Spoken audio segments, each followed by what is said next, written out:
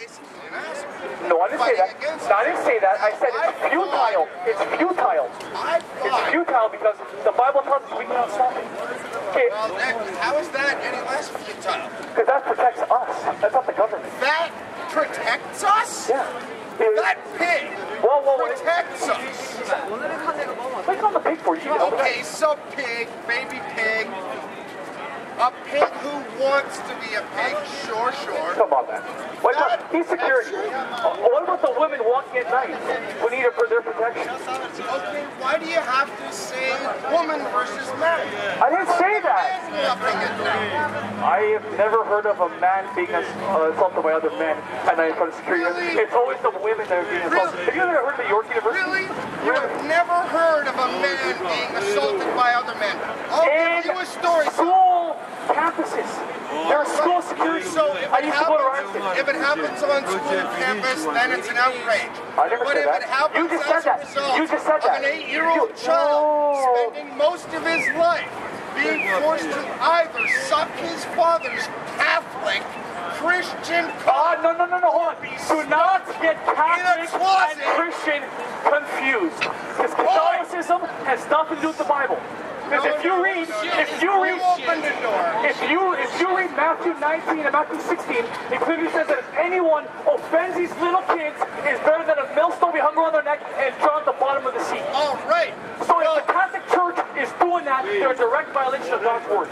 Well, Don't tell me the same. I'll ask you then. Go ahead. Where was your God when I was forced to suck my father's Let me ask you something. When I was 9 years old. Let me ask you something. Where what does the Bible say? God? What does the Bible say? What does the Bible say? How could you forsake me? Where was your God? Can I speak now? Where was your God? I'm going to ask you right now. You ever read Genesis 1:26? And we go with You ever read Genesis 9:1? Yes. Deuteronomy 17:20? Yes. What does it say? ACAB. Always carry a Bible. And I have What does it say though? What does it say though? They don't carry a Bible. It says that be fruitful and multiply. You know what that means? Be fruitful. Do God's will. Do God's will. Consenting children. Do God's will. Are you No. kidding me? Where does God say rape your children? Where does God say that? Because do not commit adultery. Do not have sex with someone outside of marriage. So I wasn't married to my adopted father, so that justifies this Did you just hear the words coming out of my mouth? Yes, I did. Because what I just said, if you're not married to if you're a man and not married to the woman, it violates God's word. So they cannot be Christian. So don't tell me the Catholic Church did this, but the Catholic Church is not Christian. I'm not offending the Catholics. What you just said, Catholic Christian. You just said that. The Catholics are not Christian. They worship Mary. They worship the Pope. We worship Jesus. My father was a Christian. No, that didn't stop but the problem is, you know how many people, hold on. My cousins and my nephews and nieces, they say they're Christian. A lot of people say they're Christian. They're not Christian. So they're not Christian. So then don't say that the Christian church allows that. Christ will save me from that sodomizing rape. Christ will save everybody. Christ will save everybody. Where was Christ when it happened? I answered the question. Where was God? I just asked it. Genesis 1:26 says, be fruitful and multiply. God says, love God with all your mind, soul, spirit, and strength. God says, do not murder, do not lie, do not steal, do not be immoral. So why do you blame God if your father was a hypocrite? We're not talking about murder. I'm saying it's a morality. I just answered the question. No, yes, I did. Didn't. Because you don't accept it. I said, where was your God when I was locked in a closet? It's called free will. It's called free will. When I was 9 years old. It's called free will. Where was your God? That's Satan. That's Satan. Don't blame God for free will. There's no free will. We all would be going to hell. But your God professes to save me. Yes, from eternity, not from here. Not from here. Not from here. Not from here. He was nowhere. Don't touch me, sir. That's assault. Don't touch me. Don't touch me, sir. Don't touch me. Don't touch me. That's assault. Am I all harassing assault? Whatever, sir. How ignorant is that? Hey, how ignorant is that? Oh, amen. That's somebody's face and everything else. That's so ignorant. Wow. Thank you, dear. God says be fruitful and multiply. No. If you can't be fruitful and multiply, Believe in God or anything. No, but here's the thing. Let me Show show you. respect for somebody. Here's the thing, like, the reality is people sit there and criticize God. Where was God when this happened, when that happened? But you don't even judge yourself.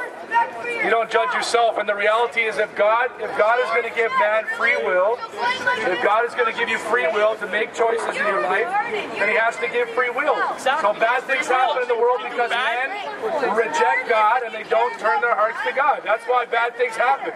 we have to hit somebody. So you're sitting there, you're going to criticize and judge God, but you yourself are a hypocrite. Hang it on, just move on. We're not egging it on. We're not egging it on.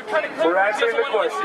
You can blame God all you want, but really, God didn't promise you in this life that you're going to have a super happy fun life. Yeah, give me first.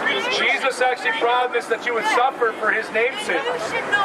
And I'm living proof. My dad killed himself when I was 4 years old, shot himself in the chest. He had money, he had university degree, he had everything. But he ended up having no hope. So I can sit there and criticize God all day, but the reality is God gives man free will. You have a choice in this life to either choose to follow God and turn from your selfish, self-centered lifestyle, or you can continue to live your selfish lifestyle and you'll reap the rewards of a selfish lifestyle lived, and that's the lake of fire. That's what God thinks about selfish people. So it's up to you. Yeah, bad things happen to people. Bad things happen to each and every single one of us. But God says that he'll heal you from that brokenness, from the things that have been committed against you. And God will also forgive you of your sin, how you've harmed and hurt other people. So at the end of the day, when you submit to Jesus Christ, it's a win-win. You get eternal life, you get forgiven of your sin, you get healed from the sin that other people have committed against you, and the world can come into utopia. The world's not going to come into utopia if we all smoke a joint. The world's not going to come into utopia if we follow Lady Gaga. The world's not going to come into utopia if we follow the Blue Jays. The world's not going to come into utopia if we follow the ideology of Islam, which is from the devil, which believes in just killing people if they don't submit to their Sharia law. That's tough. Okay? Don't be fooled by the super nice guy Muslims over there. Because when they get full Sharia in a country, go see what's happening in other Sharia law countries. See if you want to go and follow that society. If you love communism, why don't you go to another communist country where they don't allow you to have freedom of speech? You live in a free country where people can share, they express their opinion, and that's the way it should be. No, they're not dying in the name of the true God, bud. They're dying in the name of false gods. Any God, really. Your God, my God, his God. Yeah. Any God in general. I thought something. Yeah. Oh, her bag. Okay. Not luck, blessing. Sorry, what was that, sir? Yeah, people die, thanks brother, people die in the name of false gods all the time. The Catholic Church murdered 50 to 80 million Christians. Other people that profess Jesus as their Savior, they murdered them because they wouldn't submit to their religious organization. That must be Satan. That must be Satan. So God didn't say join up to your regular local religious group. He said follow me. Read the scriptures, see that you need God, humble yourself in your life and realize that your life is a vapor. You're a nobody at the end of the day. No, I have a question. You said how many people were killed by Catholic? Catholic Church has murdered 50 to 80 million Christians. There's two documentaries. How many people did the Christians kill? No, none. None. Have you read the Bible? Hold on. You read the Bible? Now, when King James decided that he was going to create Christianity, how many people? You should stop right now because you obviously do not know your history. Actually, I don't know. You're going to shame yourself in public. I'm going to shame myself. But you told me I should judge myself By God's rules. by the Bible. Right. Hold on. By the Bible. Why should I judge myself? We read the book that God gave man. God gave us His Word. That's how He loves us. He loved us by telling us this is what I want and this is what I don't want. So He gave you all what you need to know. The Bible means basic instructions before leaving earth. That's what it stands for, okay? So it's up to you now that you have been presented God's Word. You can play ignorant and stupid all you want, but you're going to stand before God just like I'm going to stand before God, and God's going to sort us all out. Judgment Day is really sentencing day. You don't get judged. You're already judged now. If you're living a selfish life, you love Satan, and you're going to fall for Satan's New World Order that's going to come for 3.5 years that the Bible prophesied more than 2,000 plus years ago and through multiple prophets of God. It's all in Daniel, Ezekiel, Book of Revelation. translation by the Apostle John. So God has got bent over backwards to preserve His Word. You can actually get a DVD here. It shows you the last 2,000 years of history. It shows you how the Catholic Church murdered anybody that wouldn't submit to their religious organization. And they'll show you how the Catholic Church made their own translations of the Bible. They omitted stuff from the actual original text received by the apostles of Jesus Christ. So this is historical evidence for you to go and watch so you can educate yourself. Okay? We give them out for free, brother, because we don't hate people. We love. Would you like some? Everyone's going to the streets watching fast cars. Everybody's going to watch the big fancy cars that eventually will rust one day. Fast cars. Nobody's going to care about their Porsche on Dutchess. Huh? You're not going to run to your big basket of weed on Dutchess. Let it go. Vanity. Look at how everybody's running to the car. I'm going. Everybody's running to the car.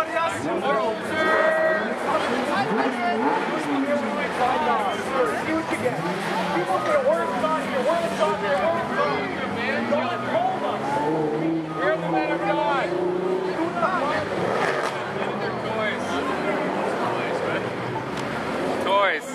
Toys. What a joke. Distractions. Gospels, in particular I'm talking about. In the Gospels, Jesus Christ, the man Jesus of Nazareth, which we can prove by secular evidence on DVD as well as the Bible, historical records. Jesus said to love your enemies. Do good to them. That's Matthew 5:44. Okay? 600 years later, Muhammad gets a message from an angel. Okay? And the angel tells him this, and this was given to Muhammad over many years, about 20-something years, 23 years. And this is what the angel told Muhammad is the message of God when Jesus already had said, love your enemies. Muhammad says the punishment for those who wage war against Allah and His apostle and strive with might and main for mischief throughout the land is execution, crucifixion, the cutting off of hands and feet from opposite sides, or exile from the land. That is their disgrace in this world, and the heavy punishment is theirs in the hereafter. So Muhammad seems to have missed the memo. Okay? Jesus said to love your enemies, not kill them. Okay? The Bible says in the New Testament, again 600 years before Muhammad, it says, vengeance is mine, I will repay. Vengeance is mine, Jesus said. So Jesus never advocated violence at all. Okay? He actually told Peter to take a sword, just so when Jesus was captured by the Romans and he gave himself up in the Garden of Gethsemane, Peter tried to cut off a guy's ear, and Jesus picked up the guy's ear and healed it right in front of Peter's face to show him that the kingdom of God will not be won by violence. The kingdom of God will be won by His Word, and God drawing people by His Spirit. Okay? So also Muhammad said that he met the angel Gabriel in a cave 600 years after Jesus. Okay? And we can prove that what Muhammad said, that he met Gabriel, is a lie, because 600 years before, the same angel came to Mary, the mother of the physical man Jesus of Nazareth, which we can prove by historical record. Okay? Muhammad was a pedophile. Muhammad was a pedophile, that's right. He was a rapist, according to our customs today. Okay, he had sex with his dead aunt, according to the Muslim hadith. Yep. That's called necromancy, or necrophilia, necrophilia. He was also a necromancer too. Yeah, he was into a lot of stuff. I mean, you can read, this is all Muslim sources. This is not someone's opinion, this is Muslim sources. You just read the hadith, it's full of contradictions. Muhammad, after he met the supposed angel in a cave, he tried to commit suicide many times, trying to throw himself off a cliff, kill himself. In the Bible, when revelation came to prophets of God, yes, they were in awe of God's either speaking to them directly or an angel speaking to them and giving them revelation, but they never wanted to commit suicide.